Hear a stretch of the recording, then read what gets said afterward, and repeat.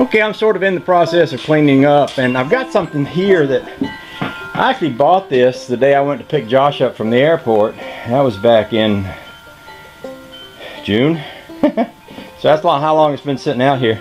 And it's a cutting torch cart. I had never been in a Harbor Freight store, and I was down there and I just saw one, you know, on the way into the airport, and I had some time to kill, and I thought, I'll go in there and look around, and I wound up buying that baby. It was cheap. At least by my standards, I thought it was cheap. So I was thinking of replacing this one. This one is very cool. It has a lot of cool factor because it's an old barrel hand truck from a factory around here somewhere. But as far as functionability, it's kind of, you know, those little tiny wheels just sink right down in the dirt when you try to roll it out in the yard and cut something with it. And I saw this thing, it's like 50 bucks or something, and I thought, well dang, that'd save me 50 bucks worth of backache if I was using this instead of that. So I decided to bring it home. I'm not sure if my propane bottle is going to fit on there. I might have to modify it a little bit like I modified that one, but I figured it was worth a shot. So I got it home now, and I guess getting it out of the box and putting it together would be a good step in the move toward cleaning things up here. So let me put y'all somewhere where you can kind of watch, and we'll get it out of the box and we'll sort it out. So pretty much all I did over here was just see all this crap. Well, this was kind of all along the edge of my wall here, and it was all sort of decorated with old batteries, old car batteries, and old gallon jugs, and one thing and another. Get all that junk out of the way, and you can see quite a bit of junk over on that side. All of a sudden you got a lot more room to walk and stuff. So I was going to be putting this thing together, but I got to thinking about, well, I was going to raise the lift and use the lift for a table.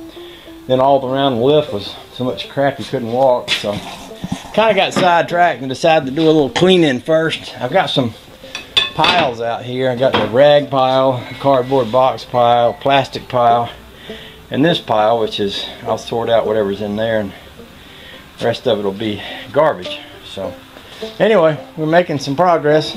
I think what I would do is just lift the lift, and that'd give me a chance to kind of use it as a table and also sweep out from under it while I'm putting together that little propane tank stand. So might as well go ahead and do that now.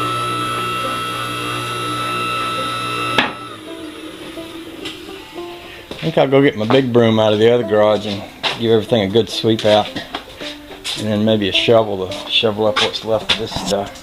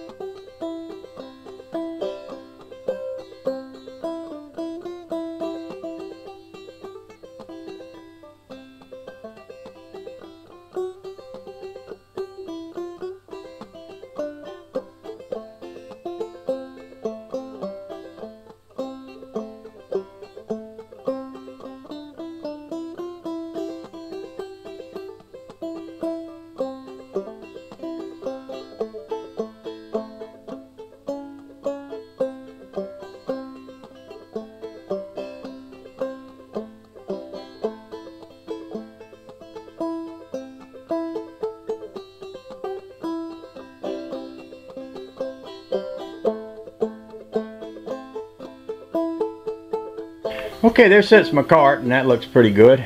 The next thing is going to be literally getting this to fit in that, because I have this propane bottle instead of a regular tank. It may not fit, but I don't know if I'm gonna mess with that yet, because that may involve some fabricating.